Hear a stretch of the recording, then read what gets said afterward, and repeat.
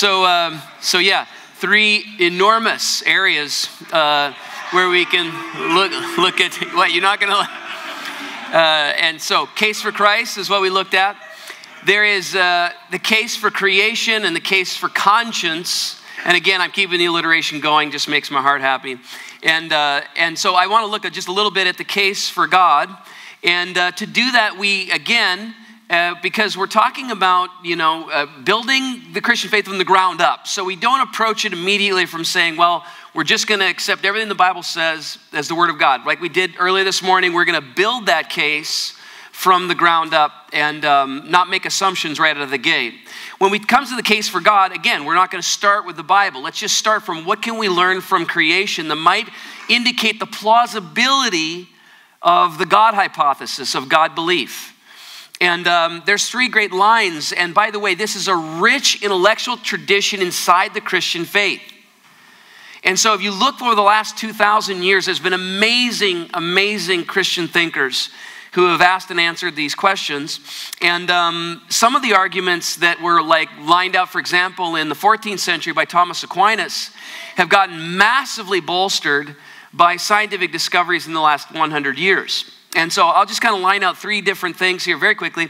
There's the fine-tuning argument, there's a first cause argument, and there's a morality argument that are all indicative, or I guess I'd say point to, the plausibility of God.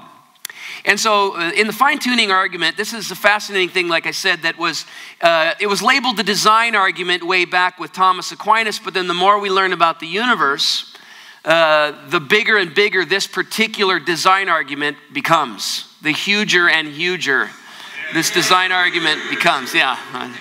So here's what we found.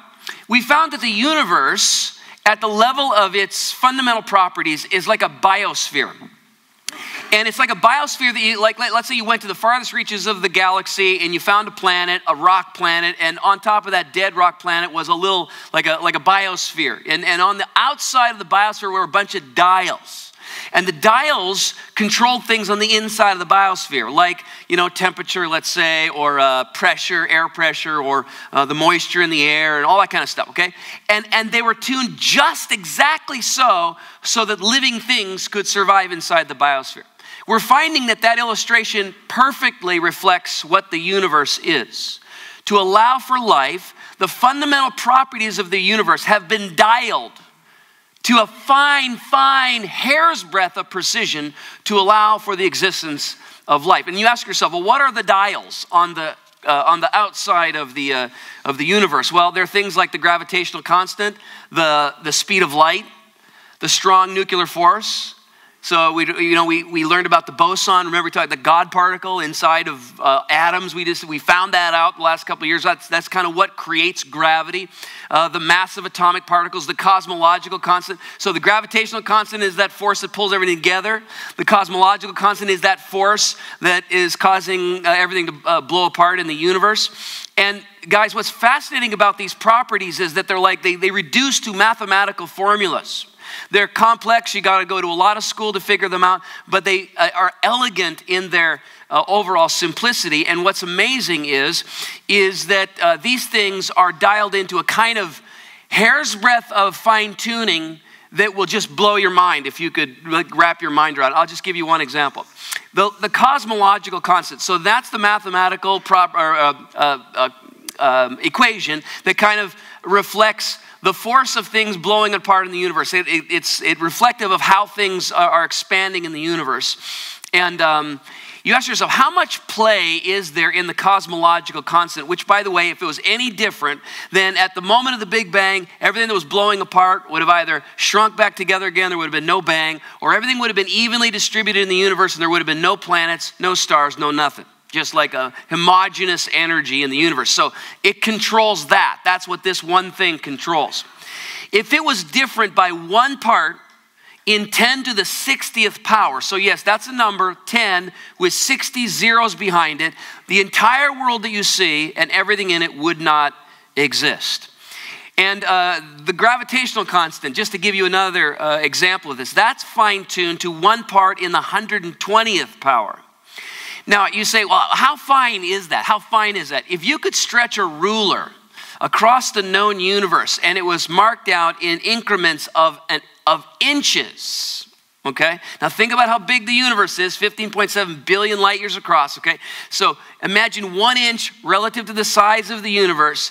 If you took a dial that was that big and it was marked right here, this is where the gravitational force was set, and you went, doop. The gravitational force would have been changed so radically that planets couldn't form, certainly advanced life forms, nothing that we know of in the universe could form. Now, this is the kind of fine-tuning that we're talking about. So scientists are really, it's a real thing. I mean, fine-tuning is not like something that Christians made up to say, you know, see, there's a creator. It's just a fact of the universe, that it is incredibly fine-tuned. So what explains it? Well, it's either law that explains it. So that would be like a dial on top of the dials, right? Like something that's adjusting all the other adjustments to make them just so. But there's no reason to believe that such a law exists. We've certainly never found one. So that's really out of the question. But then the only other options you're left with are chance, like we just got really lucky. Like at the inception moment of the universe, all these cosmological constant, the gravitational force, the speed of light, all that stuff was just said just so to allow for life to develop. And it was just a big, fat, lucky, you know, roll of the dice when you go to Vegas. So chance doesn't make any sense, especially for scientists. They don't like to leave anything to chance. That's just another way of saying miracle. So what they're left with is to offer up what could explain the chance hypothesis. So maybe universes are just popping out all the time. And this is the multiverse hypothesis, where we are imagining that if it's possible that our universe is just one of an infinite number of universes like that are expanding like bubbles on your tub. If you can imagine like the soap bubbles, and one goes like this, like this, like this, and they just expand, and there's an infinite number of them. And each one, all these dials are dialed slightly differently. And if there's an infinite number of them, then what are the chances at least one of them's gonna get it right? I mean, the chances are slim, but hey, if you've got 10 to the 120th universes, one of them's gonna get it right. That's the way they reason. Well, there's no real good scientific reason to believe that the multiverse exists, and we won't go down that rabbit hole. But if we can't go with chance, which is like, you know, imagining that, you know, we go to Vegas and get lucky enough to have a universe like ours, then what we're left with, without law and without chance to explain fine-tuning, we're left with intelligence. And so the improbability screams that this was designed.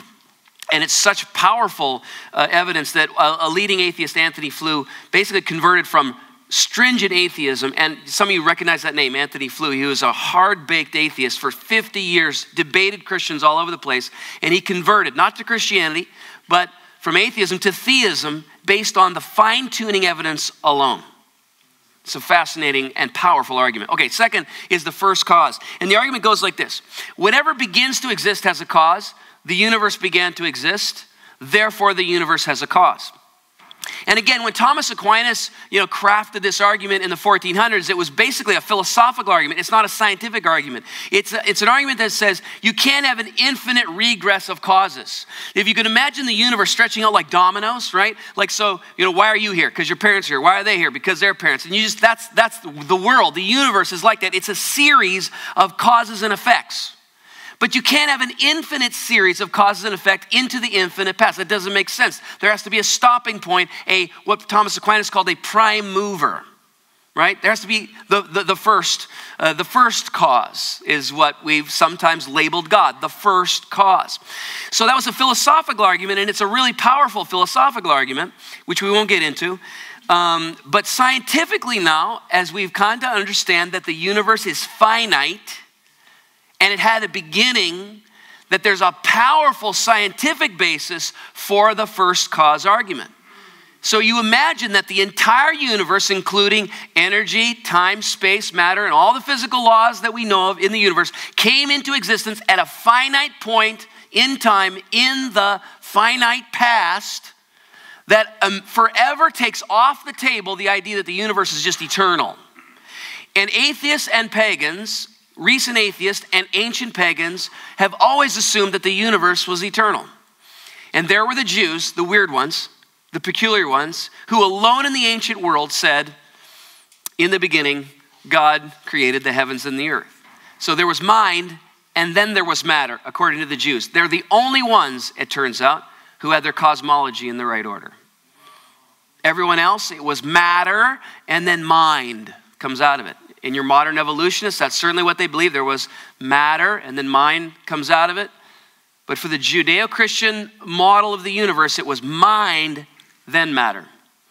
And as it turns out, when you imagine that all of time and space and matter come into existence at a point in time, what's before that?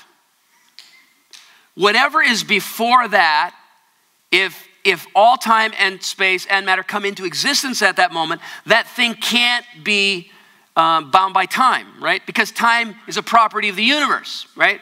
So whatever that thing is must be eternal, okay? And so if all matter comes into existence at that point, whatever comes before, the cause of all that must be immaterial. It cannot be made out of matter. And so if space comes into existence at the moment of the conception of the universe, then whatever that thing is must be spaceless, omnipresent. And if whatever that cause is, caused the entire enormity of the planet. Think about the power that's in existence in the universe, in the galaxies and the stars, whatever that, it must be of enormous power. And so now we have an eternal, omnipresent, spiritual, omnipotent thing. And that's a really great starting definition for God, don't we? So that's the argument from the first cause, and it's really, and we haven't even cracked the Bible, and that's where our mind, our reason can take us. Here's a third thing, and then we'll get to your questions. The morality argument, and the argument goes like this. If morals are not objective, there is no God. Right? So if morals are not like fixed in some sort of permanent law-giving place that's objective, then there is no God. Well, morals are objective. And everyone that you meet, including your atheistic buddy and your internet skeptic and all that, everyone kind of knows inherently that morals are objective. They're founded in something that's fixed and unmovable and outside of us, outside of our opinions, our subjective opinions. Therefore, if morals are objective, there is a God. So this is what's fascinating about this, is that to say that morals are subjective, lots of people will say that. Your agnostic buddy will say that. Well, morals are just, relative to the society you grew up in, and that's all they are. But no one lives like that. No one lives like that. So you can try to imagine, and this is what you need to press on the person who imagines that morals are just simply a function of societal constraints or evolutionary forces that enhance survival. What you have to press back on that is just say, well, can you live like that? No one lives like that. And usually what happens is someone is smuggling in objective moral values while they argue that moral values are not objective. I'll give you an example. So you say, your atheist buddy says, well, morals are relative. Ask them how they feel about female circumcision in Africa. Okay? And what will they say? That's horrible. Well, why is that horrible? That's what they do. They've been doing it for hundreds of years. That's their culture. I say, no, well, that's oppressive to women. Okay. So on what basis? So humans are inherently valuable, and see how they've smuggled in value. You understand? They've smuggled in moral order, objective moral order that transcends what they're doing in Africa. They're appealing to this law that somehow stands above what they're doing in Africa and in America, and against which female circumcision is judged as immoral. Okay? So ask them how they feel about headhunting in New Guinea. Well, that's wrong. Right, that's wrong. And so it's one thing to say that morals are relative. It's an entirely different thing to say, to live like it. And one of the tests of a worldview that's real is a worldview that you can live in the real world. Okay, so there you go. So you've got the fine-tuning argument, you've got the first cause argument, and the moral argument, and there's others. By the way, these arguments were anticipated by St. Paul. Romans chapter 1, he says, for the divine nature, the nature of God can be understood from what has been made, Romans chapter 1, verse 19, so that men are without excuse. So there's something about the divine nature that is intrinsic, inherently understood from the world, okay? And then in chapter 2, same thing. There is a law that's written on the heart that transcends the moral codes that we have written down on paper. All right, so that's just a real basic kind of argument for God. And now I'm going to flip over my computer so I have the questions in front of me. Well, I bet you they're piling up. Look at that. Woohoo! So this is great stuff, guys. Thank you. And let's start processing them. And I brought my glasses so I can read.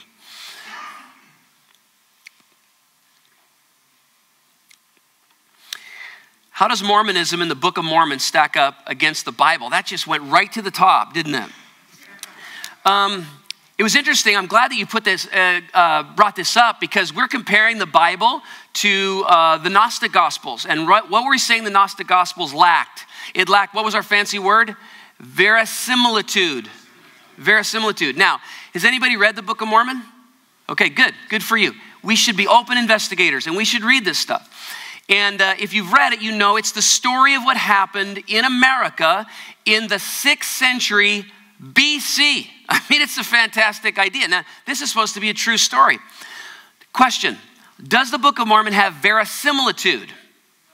In other words, does it look similar to the truth of what we know was going on in the Americas in the 6th century BC? And the answer to that is no. And along the same lines, we can investigate things like geography, places where there were battles that are listed in the Book of Mormon, entire civilizations that are listed. And when we go to the archaeological accounts and we start looking inside the geography and we ask, is there any verisimilitude? And the answer is, there's none at all. Not one red shekel, right?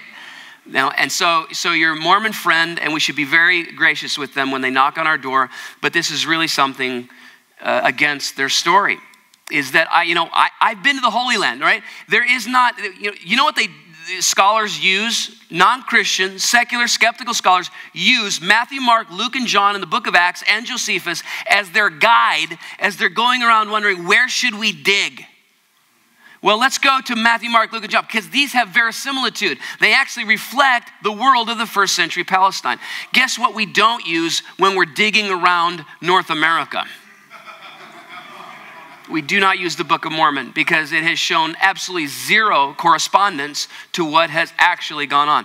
And if that weren't bad enough for the Book of Mormon, we've looked inside the DNA now of the natives who live here. And according to the Book of Mormon, Native Americans are descended from who? Does anyone know? Jews.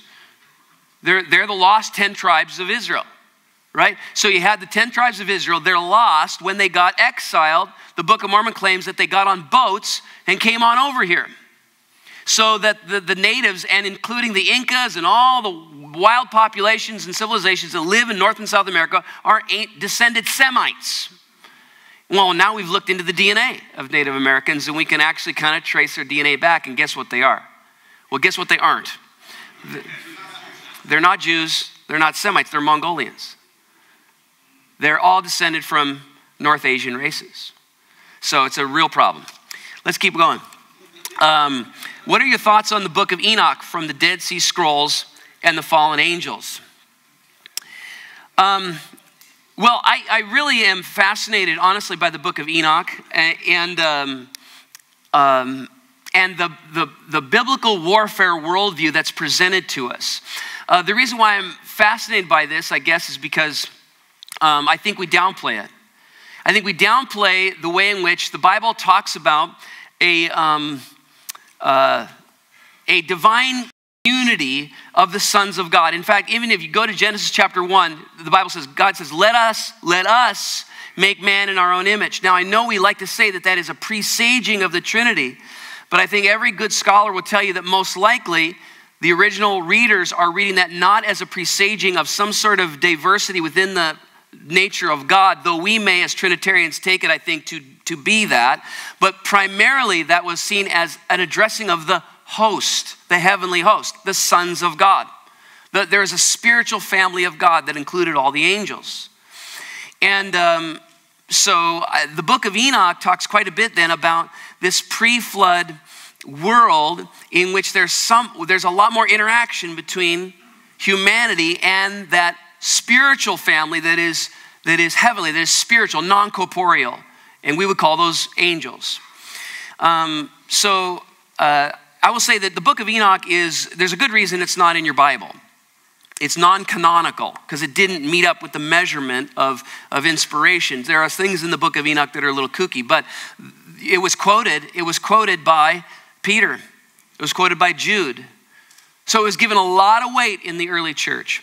Someone to look into this is a Dr. Heiser. Now his first name, I'm drawing a blank. But Michael, yes, thank you, Dr. Michael Heiser. Raise your hand, who said that? Dr. Michael Heiser. Have you read him? Okay. You just got it right. You just guessed. That's awesome. So yeah, Dr. Michael Heiser, who works in Bellingham for Logos, who puts out Bible software, is really good. And he's an amazing, and his whole thing is on this whole idea of the heavenly hosts and fallen angels and the importance of developing a spiritual warfare worldview as you look at the Bible. That the world is in some sense at war, and it begins when you have Adam and Eve made in a garden, and who meets them there? The devil, a pre-fallen being meets them there. So lots more to say about that, but I think we're going to leave that one there. But I want to send you for further study to a book called Supernatural by Dr. Michael Heiser. It's an excellent book. Next question. What do you say to those who say, I was born this way, born attracted to the same sex, or born as the opposite gender than they believe that they are? This is really becoming a huge issue, and it's like, it's bumping. Dang it. This is becoming, as a guy who kind of really is interested in apologetics and kind of presenting answers, realizing what the main pushback is on the gospel, this is overtaking all the other issues. It's overtaking the creation evolution debate. It's overtaking how could I believe that a man was God, the nature of Jesus, the reliability of Scripture. All those questions are taking a back seat to sexuality. So it's important that we get this right. So I want to say one thing. When someone says to you, I was born this way, your first response should not be what I think some Christians do, and they way oversimplify this thing, and say, God doesn't make no fags. Okay, that's insanely simple, overly simple, and it's rough, and it's not gentle and respectful, which is 1 Peter chapter 3, verse 15. And I think, friends, it just oversimplifies the situation. Listen, people come into the world born with all sorts of proclivities. Now, what goes into the formulation, the causation of same-sex attraction? Lots of stuff. And you can just throw inherent constitutional causes in with sociological causes. Just throw them all into a big bucket. And you can just say, yeah, all right. So for all sorts of reasons, my friend, my same-sex attracted friend, you have a desire for sex with people of the same gender. But your logic is broken. Because what's the logic?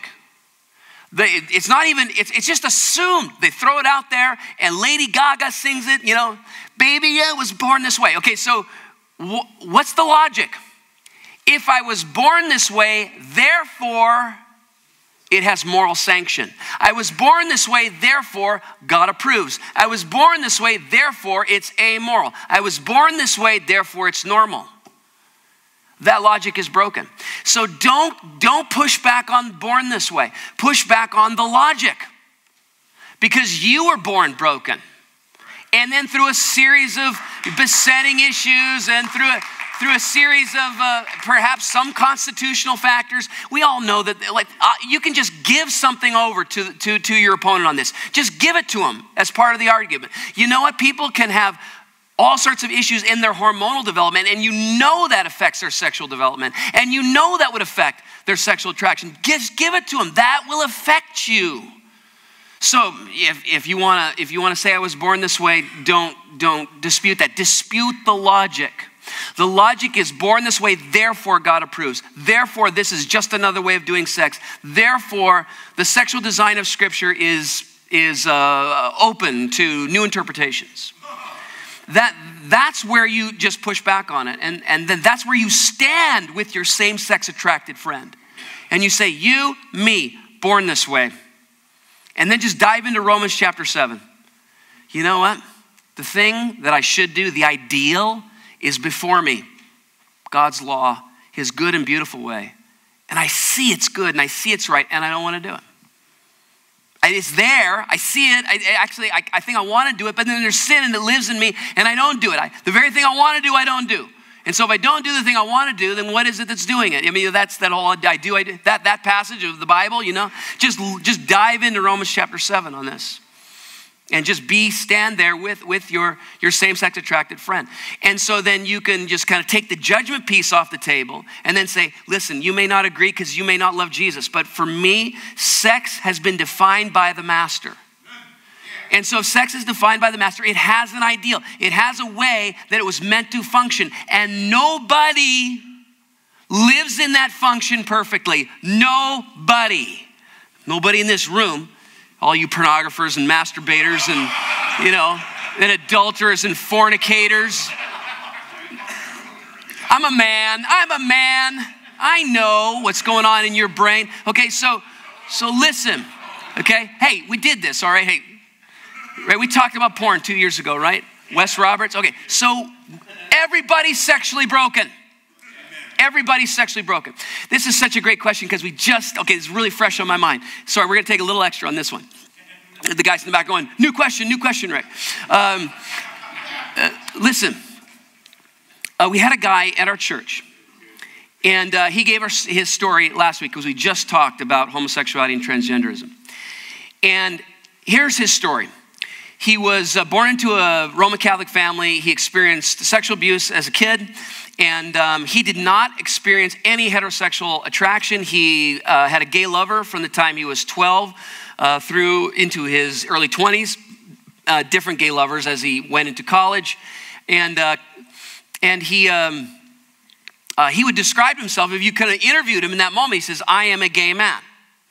And then he was invited by a couple of girls to a Baptist, revival meeting. And he said, Rick, you wouldn't believe it. They did everything wrong. It was like heavy-handed and thumb screws and super manipulative. And I met Jesus. And it's like, what can I tell you? I mean, they did everything wrong, but I met Jesus. And he said, I knew I was new after that. And then I just had this sort of, beautiful new relationship with the Lord Jesus Christ. And I still looked at gay pornography, and I never had any heterosexual desires. I did suddenly realize that, marriage was probably off the table. I went to a gay church at that point thinking I got Jesus now, so maybe I can put homosexuality and gayness together. And he says, you would never believe the feeling, Rick. I walked in and it felt like walking into a bar. There's a spiritual kind of thing. I felt like this was disingenuous somehow. His word was hypocritical.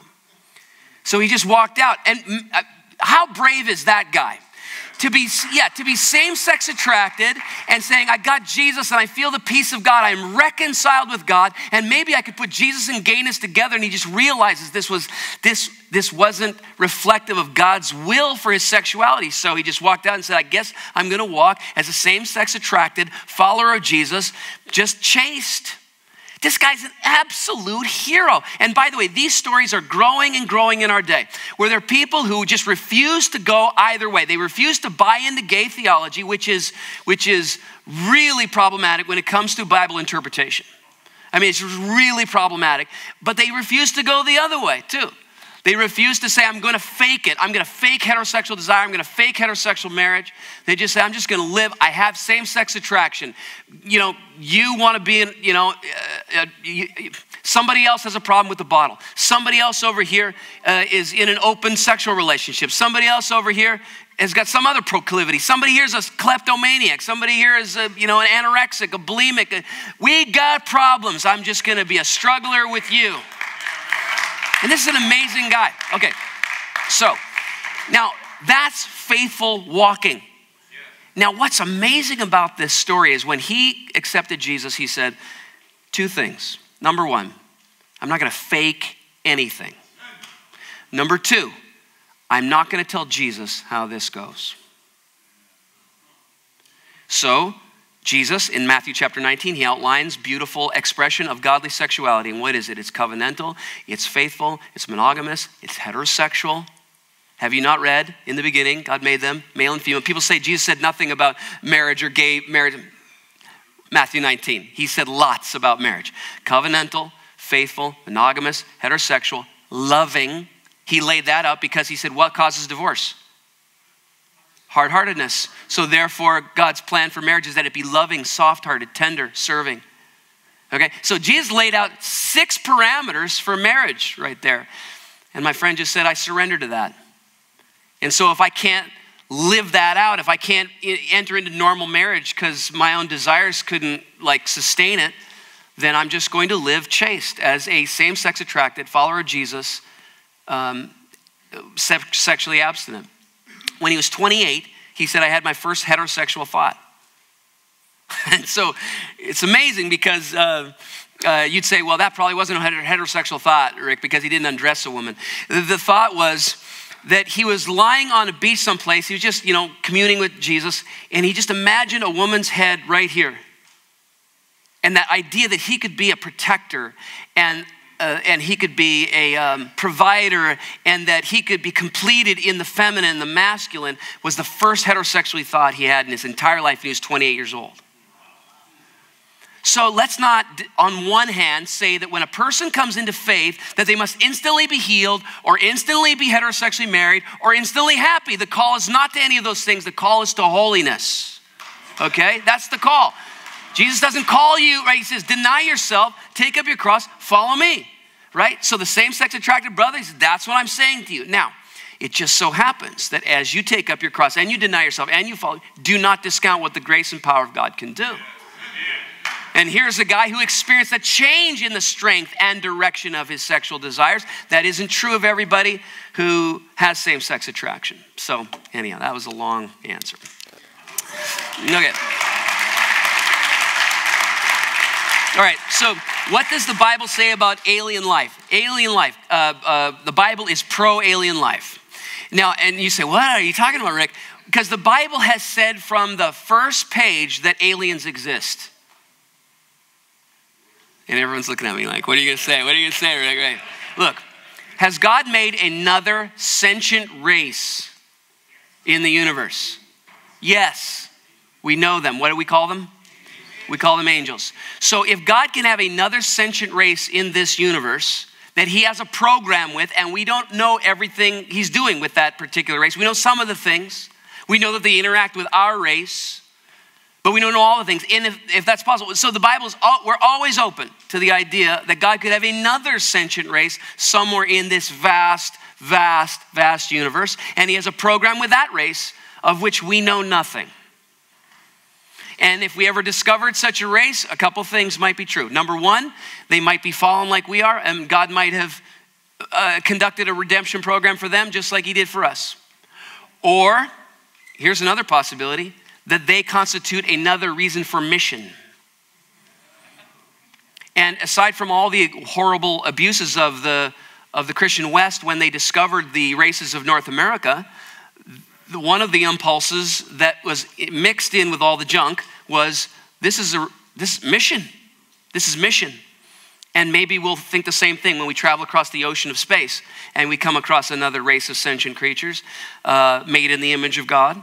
And they will be an opportunity for mission.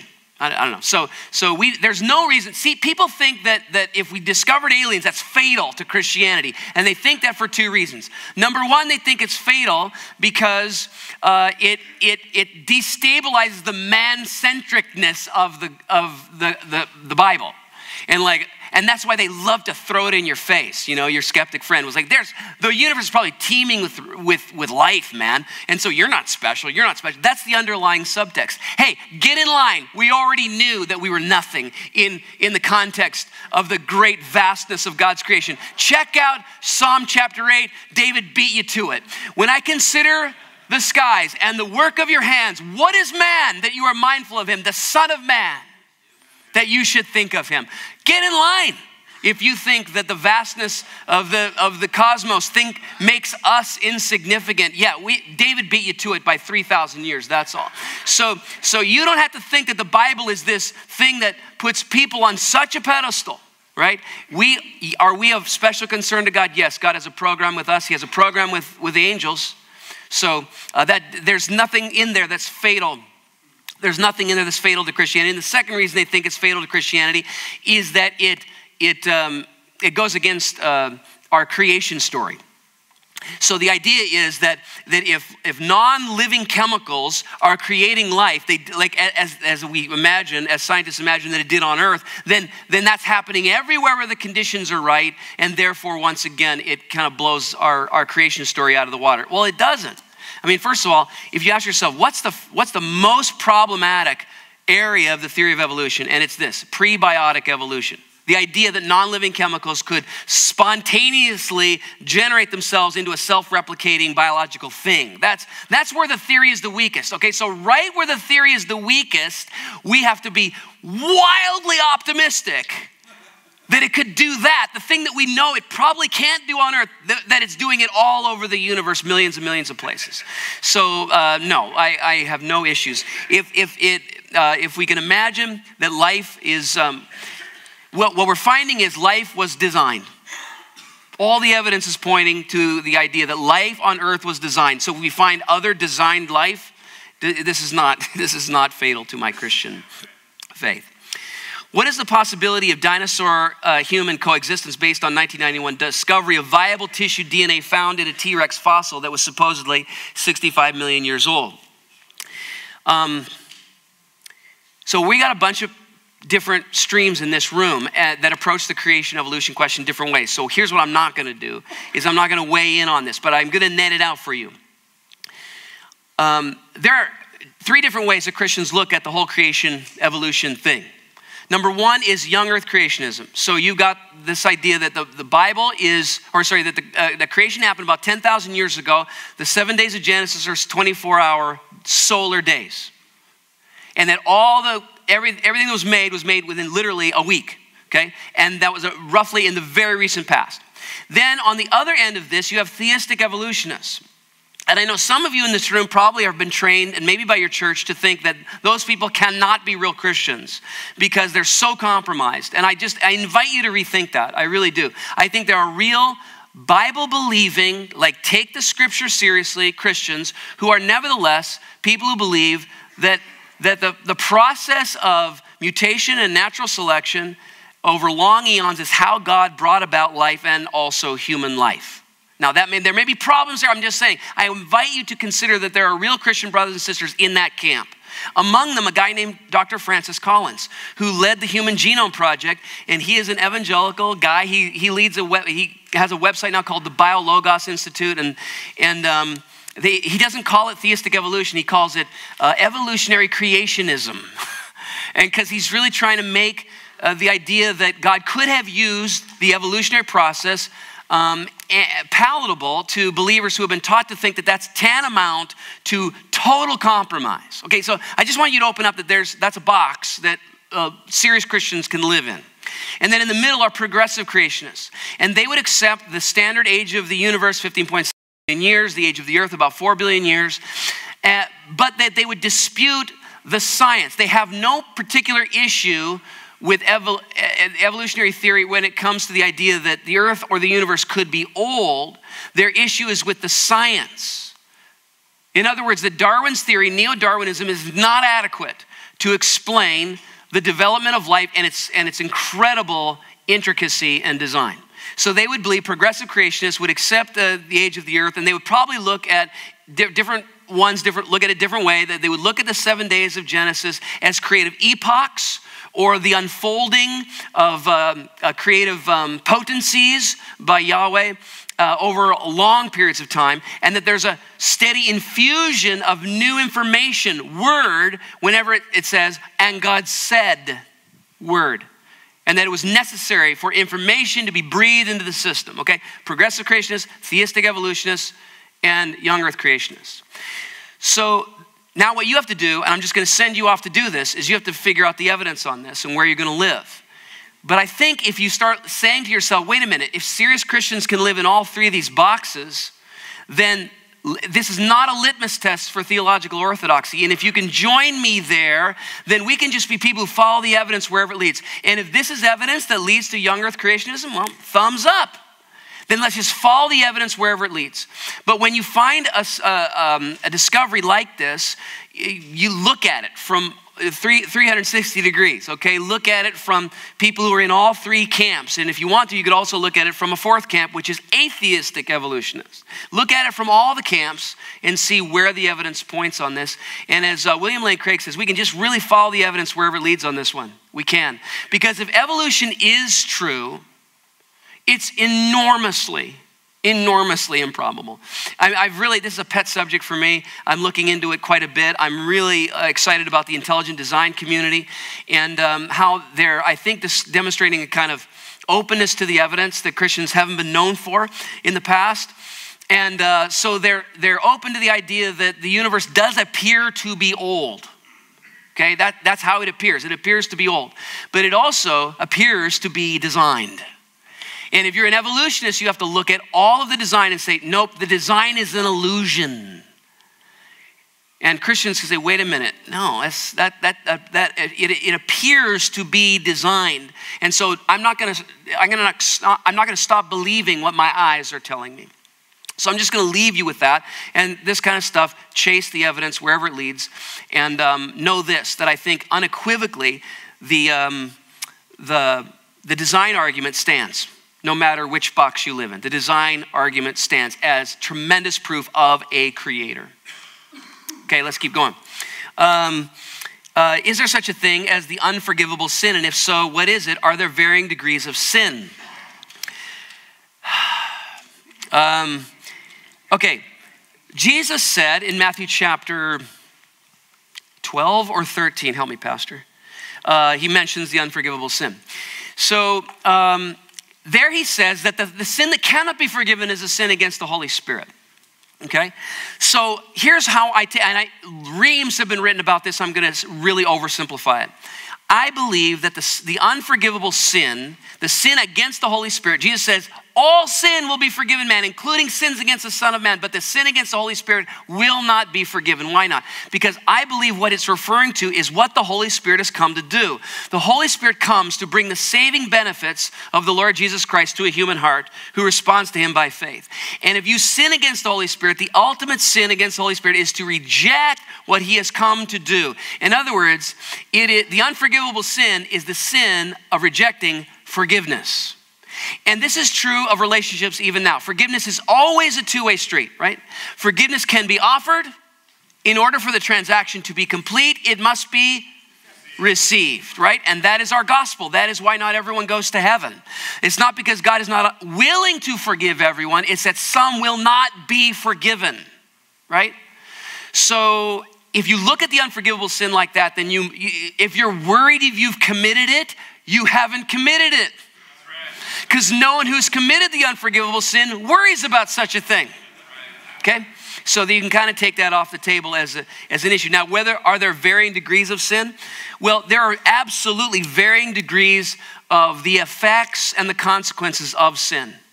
So when Jesus, for example, takes adultery and he brings it inside to the life of the mind, he's not trying to tell you that inner adultery is as bad as sleeping with your neighbor's wife. It's not. I mean, sleeping with your neighbor's wife will blow up your marriage in a way that your own inner impure thought life will not, likely, although addiction to pornography has almost the same effect. But I will say, so for example, the consequences of certain sins are much, much more extreme. Remember, Jesus also said that there was mental murder, right? So in terms of consequence, there's vast degrees of difference in sin, but all sin separates. And that's what Jesus, I think, is getting at. He says, you think you've escaped sin, you're sinless? You stand in God owes you something because you've managed not to sleep in the wrong beds. You've got it wrong, friend. There's been sin committed and you are separated from God. So I hope that explains that. What about those who die but have never received the gospel? Another great question. You guys are really thinking. Now, how much time do we have left? Am I out of it? I'm out? James going, you're done. All right. Great. Well, hey, guess what? We got another session. So let's stop there and let's keep this going tonight. Okay. So let's pray. Okay. Let's ask God to bless this. God, this conversation is for you. It is about you. We are trying to love you with our minds. And so, Lord, we are encouraged when we think that there are reasons for the hope that we have. And so I pray, Lord, that we would be among those who are winsome in the way we communicate our reasons. And some of that has come out in these questions here tonight. God, may we be those who can give this reason with gentleness and respect. And may we respect the seeker. May we respect the irreligious person, because they are made in the image of God and they are loved by you, and there's not a person who doesn't matter to you. So God, may we be just seeing ourselves as links in the chain. You are the ultimate seeker. You are seeking your lost sheep. And so all we are just those who would be signposts pointing the way. I pray in Jesus' name, amen. Thanks, guys. We'll keep this going tonight.